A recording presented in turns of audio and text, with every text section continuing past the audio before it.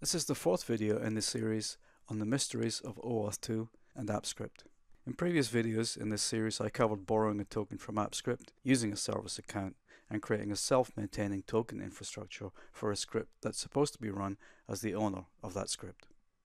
Probably the most common use of web apps, though, is to run as the user accessing the script. In this case, the Oauth2 process needs to get authorization to access resources belonging to the user. This differs only very slightly from when the web app is published to run as the owner of the script.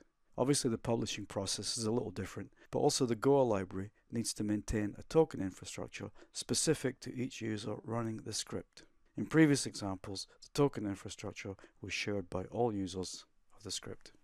There are only a couple of lines of code different from the example I used for running as the owner of the script, so I'll skim over the details of setting up a project and the credentials and so on. We'll just use the same project and project credentials, so I already have credentials file available to use, and as before I'll be using the CloudVision API.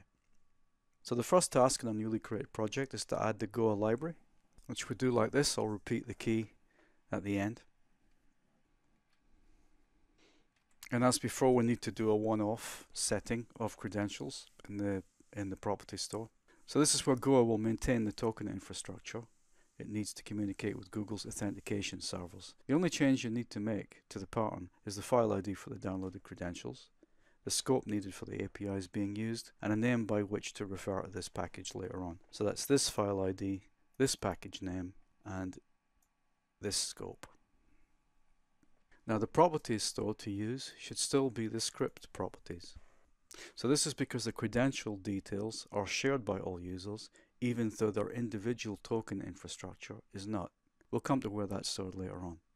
So we can run this once, and then you can delete it if you want, because all the necessary information is now in the property store.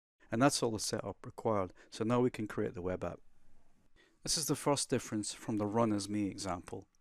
In order to maintain a separate token infrastructure for each user accessing the script, Goa needs to refer to the script properties for the project credentials, but to manage the details in the user property store.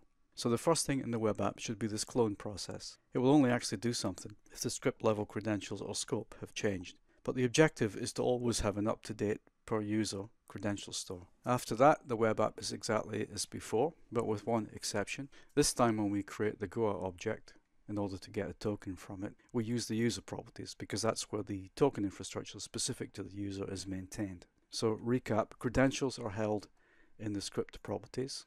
Go back to the one-off store. That's where we store them here. But token infrastructure is maintained in the user properties.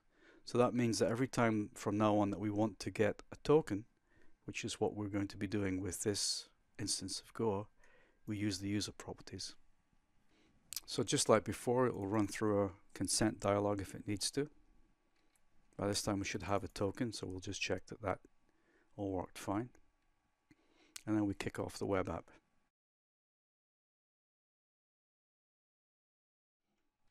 So this time we publish the web app as user accessing the web app, and of course we have to allow them to be able to get to it. So that might be in your domain, or it might be just anyone.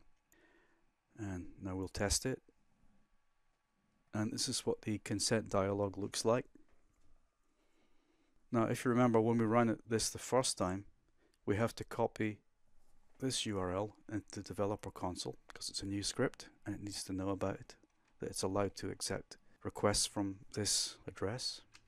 So we do that by updating the credentials piece of the developer console for this project. And this is, as always, the same thing. It is possible to modify the Goa dialog if you want to have something different for users of the script rather than when you set up initially. So Goa maintains various details and can even store custom properties. So you could, for example, show when someone last used this app or some other personalization stuff like that. If you look at the details for the website at the end of this video, you'll find out more on how to do all that. And that's really all there is to it. There's no complicated callbacks or entry point handling. Just check if consent's needed and it'll bring up this dialog if it's necessary. And here's the result. So let's get back to the script and just look that over a little bit more. So this is where we got the token, and remember we were using the user properties this time, and then we're calling the API, and you saw the result. Now the image I'm analyzing is of course coming from my drive, In real life, you'll probably want to allow the user to pick a file for analysis from his own drive using the Google Picker, but that's the subject of another video for another day. You'll find a fully baked app there to do image analysis using files from a user's drive if you want to take a look at that in some more detail. As always, if you have any particular app script topic you'd like me to cover on this channel, let me know in the comments.